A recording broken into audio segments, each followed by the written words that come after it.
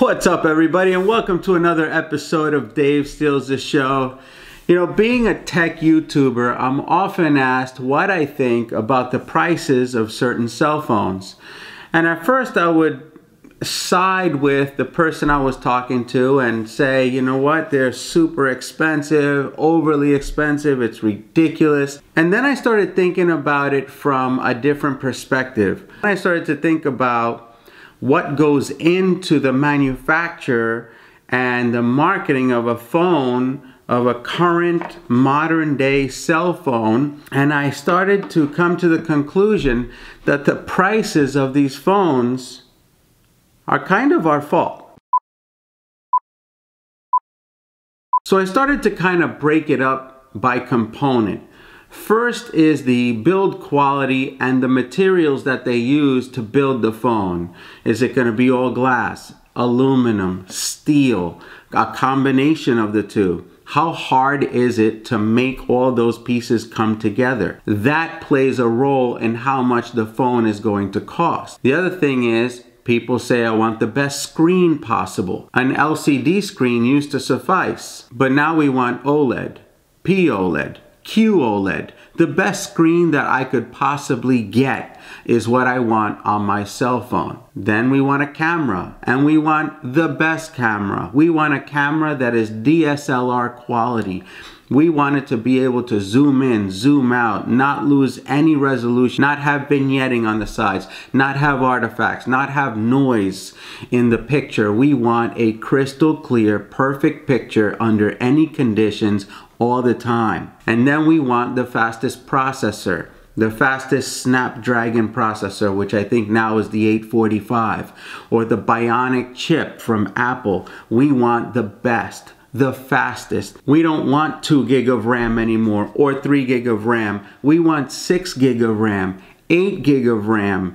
It's getting to the point where it's almost out of control. Then there's all the special features that go into the phone. AI, the Google Assistant, Siri, Bixby.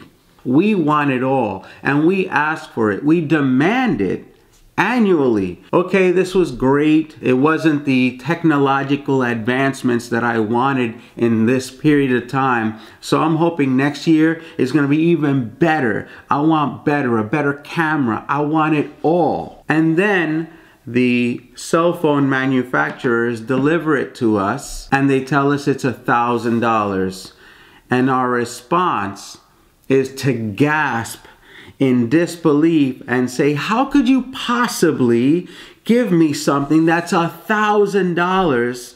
And they stand there looking at you saying, that's what you wanted. No, I didn't want the $1,000. I wanted the best chip, the best camera, the best screen, the best UI, the best build quality, the most beautiful thing you could possibly give me, and I want it for next to nothing. And so there has to be some kind of give and take when it comes to technology. You have to be prepared to pay for what you're asking for.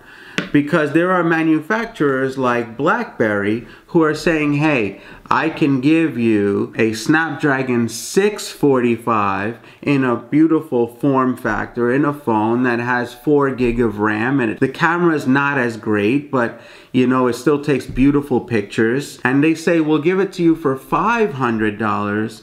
And we turn our noses up at it and we scoff at it. We say, what? A Snapdragon 645? Psst, I'm not getting that. That's not the fastest. That's not the best camera. That's not the best screen.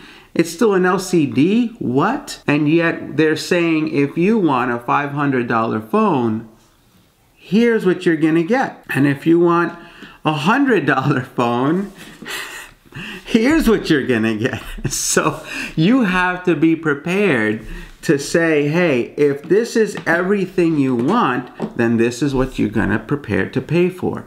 Remember, what goes into these phones, other than the cost of the materials, they also have to include the cost for research and development. They have whole groups and teams and departments coming up with how to fit the smallest camera in something like this type of form factor.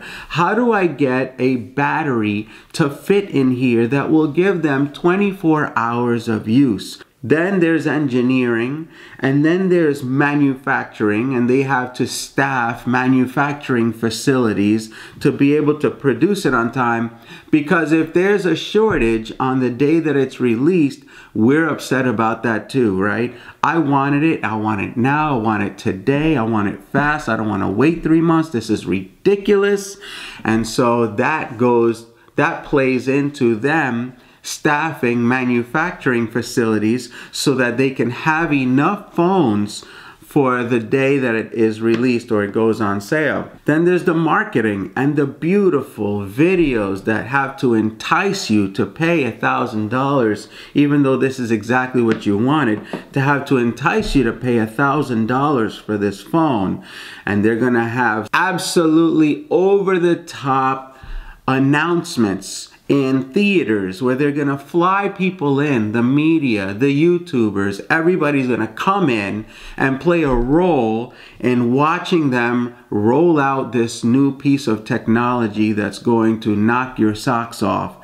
And they have to pay for all of that. Apple went as far as building its own stadium to be able to do these announcements, which is absolutely out of control. And then you have retail, and the retail stores have to get staffed with enough people to be able to sell you these products on the day that it's released.